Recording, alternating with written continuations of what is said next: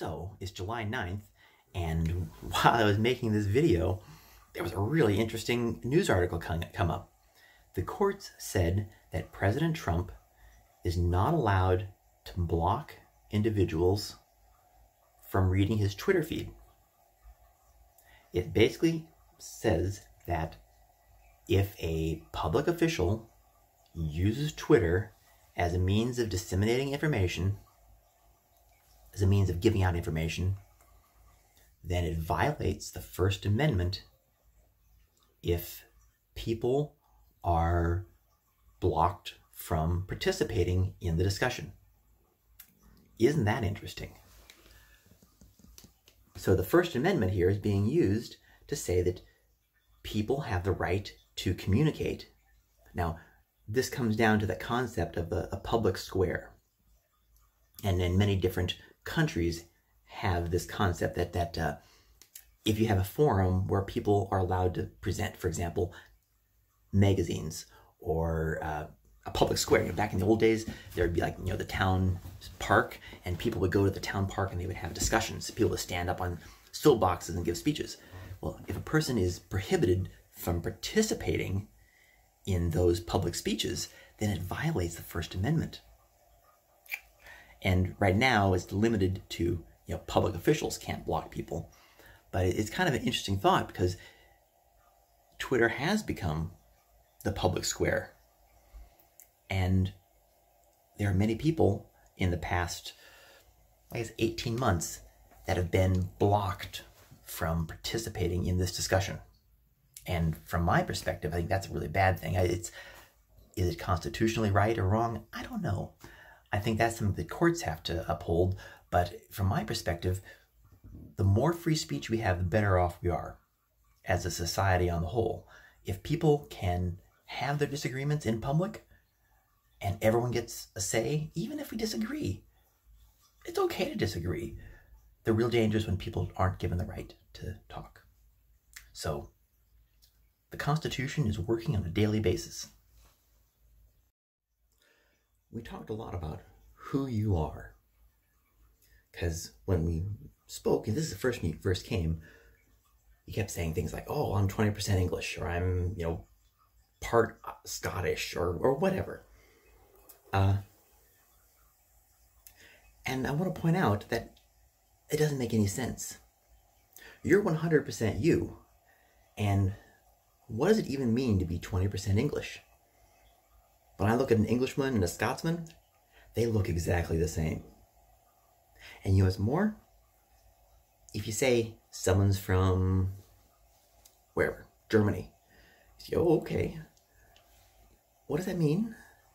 I mean, Germany, it was the land of Germany was inhabited by the Franks, which then became French. It was inhabited by Germanic tribes. It was inhabited by Romans, which, are the Italians.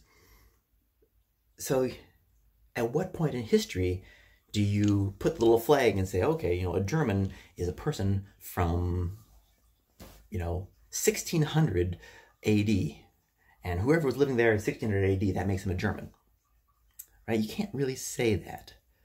And what's more, all people really come from the same place. And so that doesn't make sense. And what's more, let's think about the most English person in the world. Who's the most English person on the planet right now? The Queen of England. That's right. By definition, she's the most English person. Do you know what her family historical name was? She's from the Habsburg Empire. She's a true-blooded German. So there's this woman, 100% German, if you look at her heritage, that we could look at as the most English person on the planet. It doesn't make any sense. When you say who you are 100% you, and you have to live your life being 100% you. It's something that, the statement, your family tree is a stump. it's how you have to live. Being successful is about not looking at the past and not pining for the future. This was something that Friedrich Nietzsche pointed out, that the way to live a life is living in the present and accepting the past and accepting the future, both of those as fate. There's this amor fati, to love one's fate. That's a really important concept in philosophy, and it was part of Stoicism, and it's threaded all through the philosophies of the successful people in history. And they may not have actually studied philosophy to know what they were talking about, but nonetheless, they believed it. The founding fathers of the U.S., they were not looking at their history. They were not even looking at the future. They were looking at where they are right now and what they wanted for a government.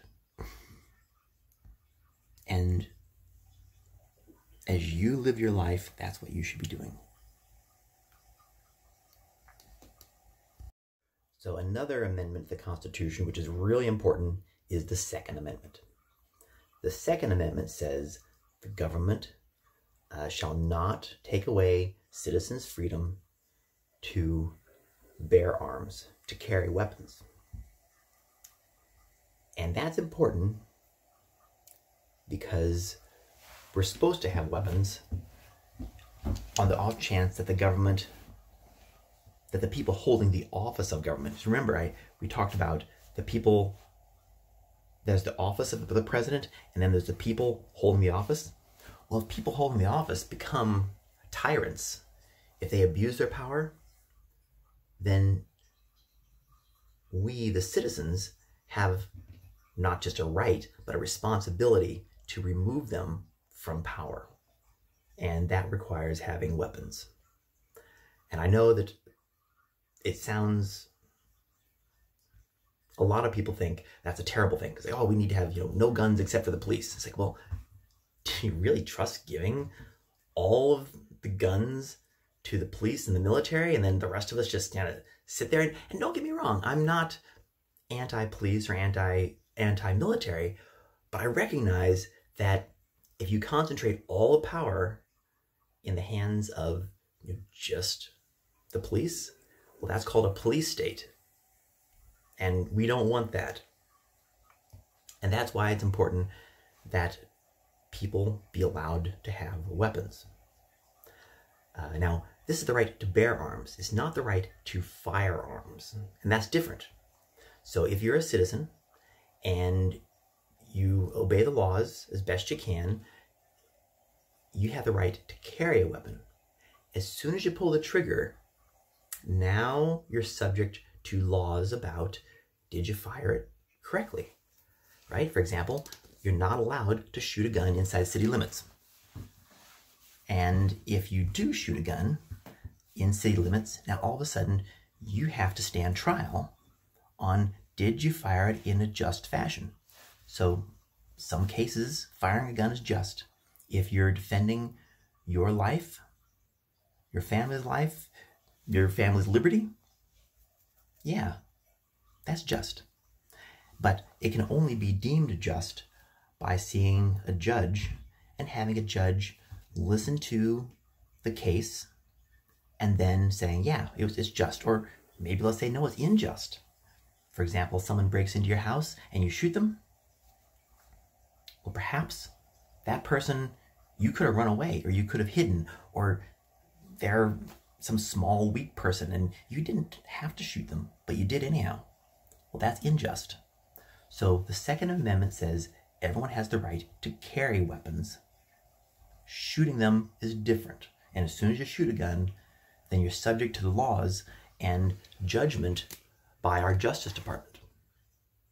So we, as Americans, we like guns. We carry guns. We use guns to protect ourselves. We use guns to protect our families. We use guns for lots of stuff. We use guns just because they're fun to shoot at the shooting range. But we don't like taking life, and it's not right to take life unless you absolutely have to. And our Constitution says that all people have the right to life, liberty, and the pursuit of happiness. And none of these shall be taken away without due process. So if you take away someone's life without due process, or the government takes away someone's life without due process, then they're subject to judgment based on the laws of the land. So the Second Amendment is very important as well. We talked about creme brulee. It's basically a custard. Egg yolk, dairy, sugar. The sugar's for flavoring. So in fact, if you didn't have any sugar, you just had the egg yolk and some heavy cream, you could make a great creme brulee. It would not be so sweet, but it would still have that custard appeal. And afterwards, we put sugar on top and we melt it with a torch. Melting with the torch does two things. It browns the sugar and it adds a kind of glassy, amorphous layer. Creme brulee is great. As long as we're on the subject of genealogy and family history, I think it's also worth commenting that I try to avoid it, not just because I don't believe it's important, because it's not, but there are a lot of people that don't have a family history and they don't have the genealogy. There's people that were adopted. There's people whose families were slaves. And when we look back at our genetics and we say, oh, my great-great-great-grandfather came here on the Smith-Winston yacht and da-da-da. That's something we have, but many others don't. Or many other people say, oh yeah, my great-great-great-grandfather, was beaten in Africa, thrown on a boat, and brought to the U.S. And we don't really know anything else. And while I'm not a big social justice warrior type person, thankfully, I do recognize that the concepts like,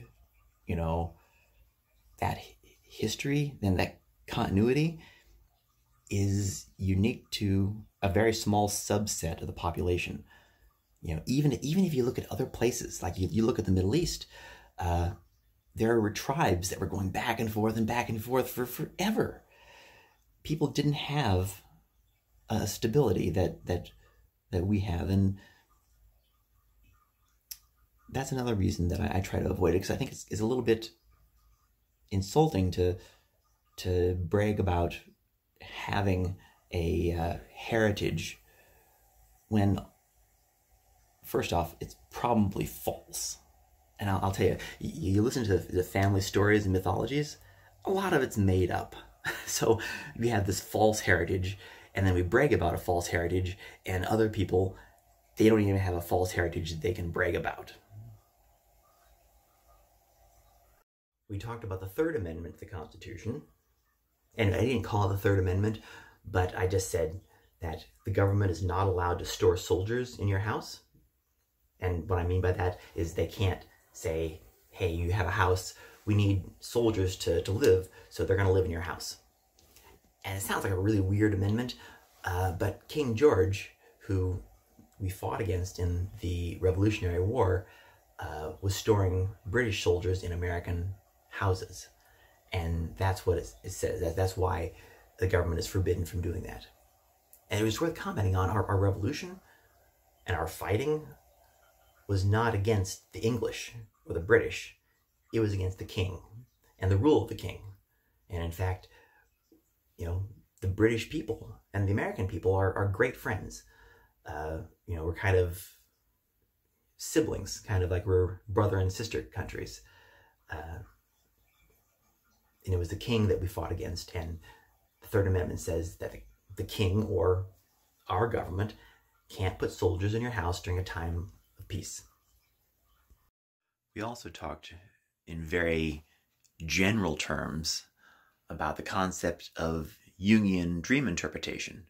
So Carl Jung was a psychologist, and he talked a lot about how dreams are insight to our subconscious.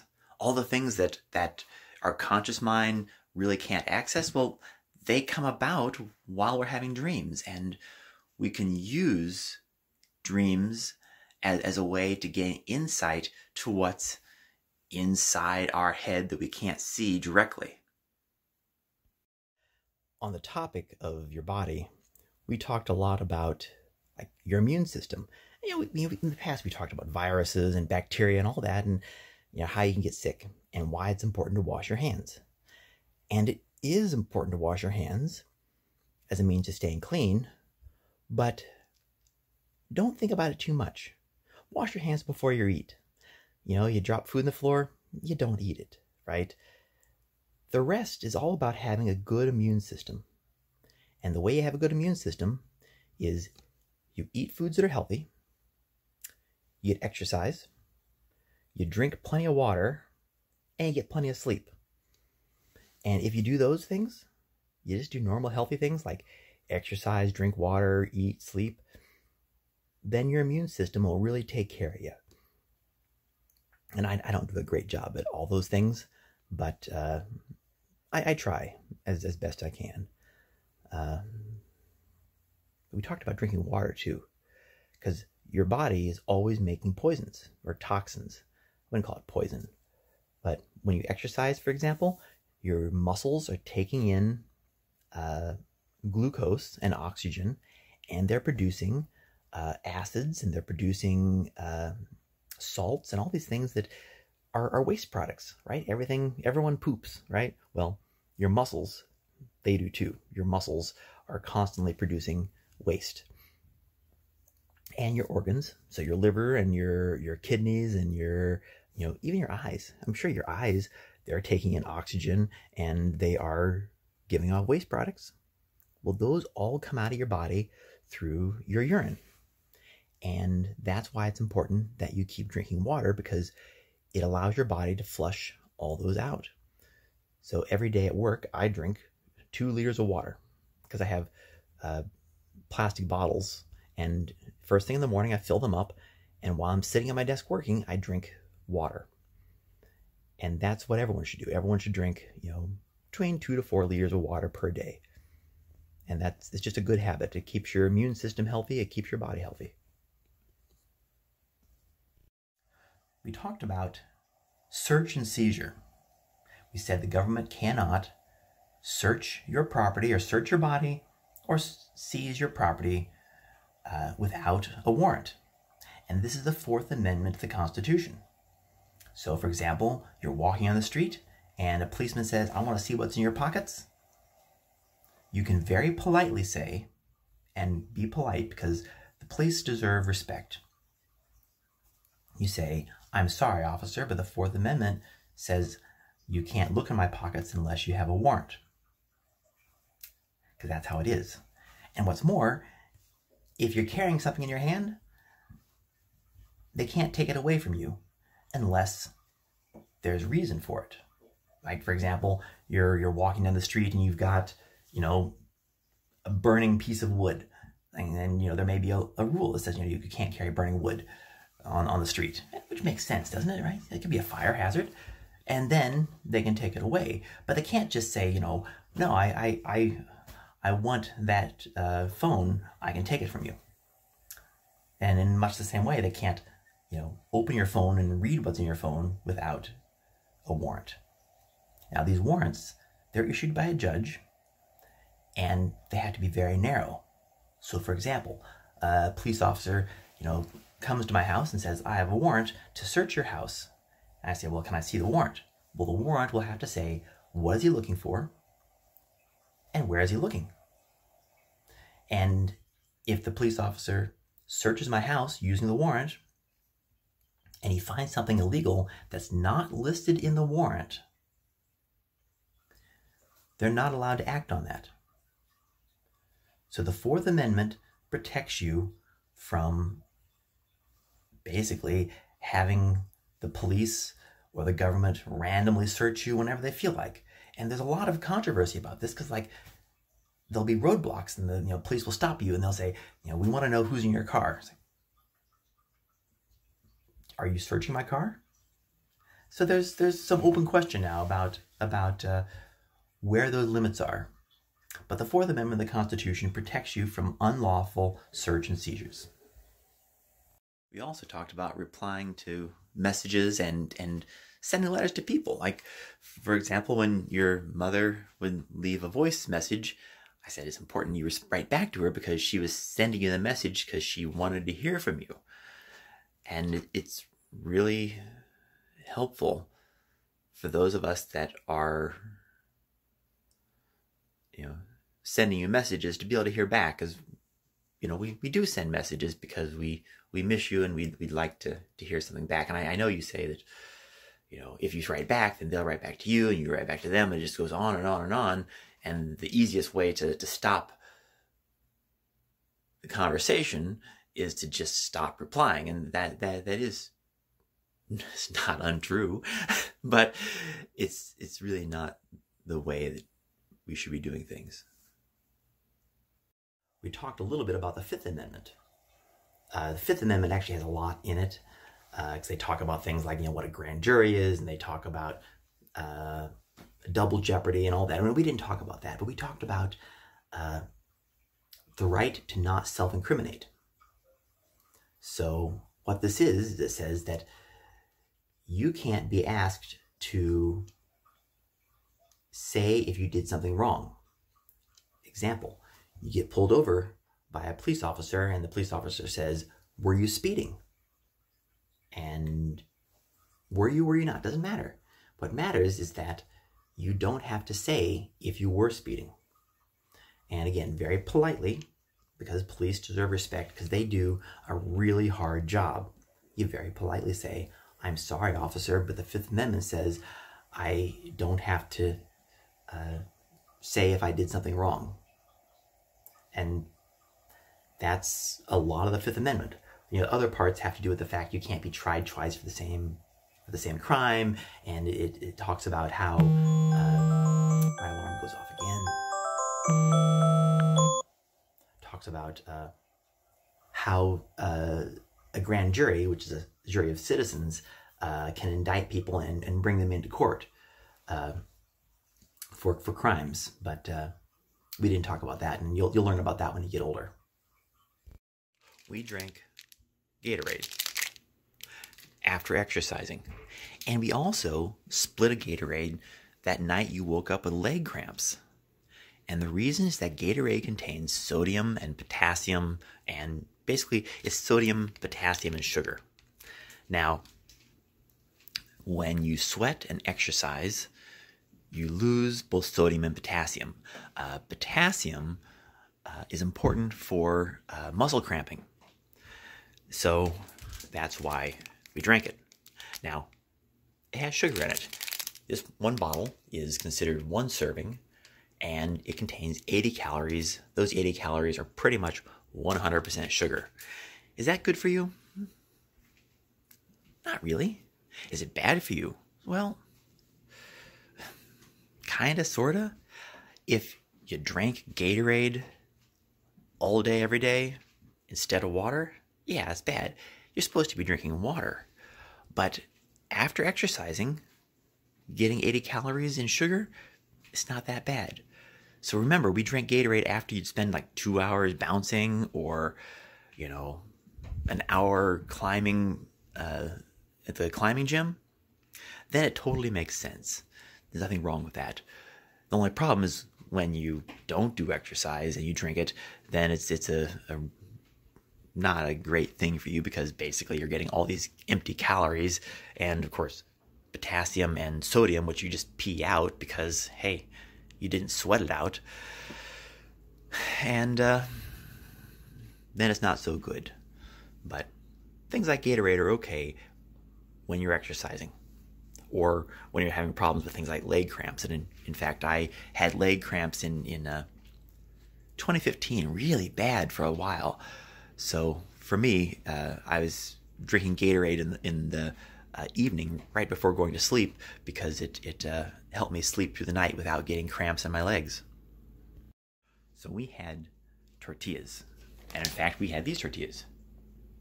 These are the ones that I made on the stove, right? Because they're raw tortillas, and you basically put them on the stove for like 2-3 minutes, and then they come out, you know, puffy and toasted and good. Well, tortillas, remember, they're like Mexican flatbread, but every culture has a flatbread, right? For example, in China, they got mushu, which is, you know, little tortillas, little flatbread that they put food on. Mexico, they got tortillas. The Mediterranean region, they've got pitas. So regardless of what you're eating, if you put it on flatbread, someone's probably done something very similar to that in the past, and they just have a different name for it, but it's all basically the same stuff, and it's great because you can use it to, you know, eat hummus or sausage or, you know, duck with plum sauce. So we didn't talk about 6, 7, and 8 amendments on this trip, but we did talk about the 9th and the 10th indirectly. The 9th Amendment says that any right not listed is still a right. I mean, basically it's saying that the government can't come in and trample you. And the 10th Amendment says that the federal government only has the power given to it by the Constitution. And all other rights are those of the individual and those of the state. So 9th and 10th are kind of tied together. It says the federal government is limited to only having the powers granted to it through the Constitution. And the rest are the powers of the people and the citizens. And that's important, and it's something that I think people lose sight of. And this also ties into our idea of positive and negative liberty, right? Negative liberty says, you know, the government can't do anything, and that's what the 9th and 10th Amendments were supposed to protect us from. They're supposed to say the government can't do except what we say it does in this document, and all the rest, no. It's all up to the individual or to the individual states. And that, in my opinion, the 9th and 10th Amendments, the foundation of those are what makes America great. And those are ensured through the, you know, First and Second Amendments in particular, but all the other amendments are designed to protect that, the principles of the 9th and the 10th, that the government is only allowed to have the powers that we give it in the Constitution. What did we learn about hair care? We learned conditioner is important. Not just conditioner, but daily conditioner is important, particularly if you have long hair that is thin and apt to tangle. You don't need shampoo every day, and in fact, your dad has not used shampoo in over 6 months. I do, however, every single day, stimulate my scalp using a brush. Shampoo seems to aggravate my dandruff, and it does that for many people. I'm sorry to say that's just how it is. But cleaning my hair involves using water and scrubbing my scalp in order to remove excess oil from the scalp. I then put in conditioner. I like this one. I've had other brands that I've tried, and it keeps my hair from tangling. When it comes to extra conditioner, for example, you want to have your hair have a little bit of body, a little bit of style, you put in a leave-in conditioner. This is what I use. This is what I used on your hair. It worked pretty well. I'm told that a spraying conditioner is better. And I might be trying to experiment with that some, but the important thing is that on a daily basis you have to take care of your hair. If you don't, then over time you're eventually going to wind up with a problem where you've got big knots in your hair. So, daily hair care with water, scalp stimulation, and at least conditioner, backwards, at least conditioner, if not shampoo, is pretty important. Another thing we talked about kind of briefly on the last day was we talked about religion again. And we talked about that there's all these different religions and everyone kind of has a different concept of what God should be, and these different religions are not necessarily compatible with each other. You know, they all have different views and strong disagreements. We talked about Christianity, and you said that you thought that was a pretty good religion, and I think Jesus has quite good teachings. And we talked about the death of Jesus, and how the death of Jesus is actually something very positive. In the story, the death of Jesus, you know, it was sad that he died, but it was happy because it was the end of Jesus' mission on earth. So the idea is that it was the final step, the final phase in Jesus's, you know, coming to earth and talking with people, and then dying, and it was necessary for Easter, which happened 3 days later when Jesus rises from the dead. And we also went back and we talked about praying again. So we asked, you know, to remind you how Jesus taught people to pray. So he had this Lord's Prayer, and there's lots of words in it, but I just wanted to remind you that you know, the basics was, you know, dear God, you're great, thank you. Please give me what I need to make it through the day. Please forgive me for the things that I've done that are wrong, and help me to forgive those that have done things that are wrong against me, and help me to not do wrong things anymore. Thank you for everything. Amen. Yeah, that's the short version. You can put different words and whatnot, but this is what Jesus said is the right way to pray when you're praying to God. And we didn't talk about religion much on this trip. We talked much more in the past, but this is what we talked about summer 2019.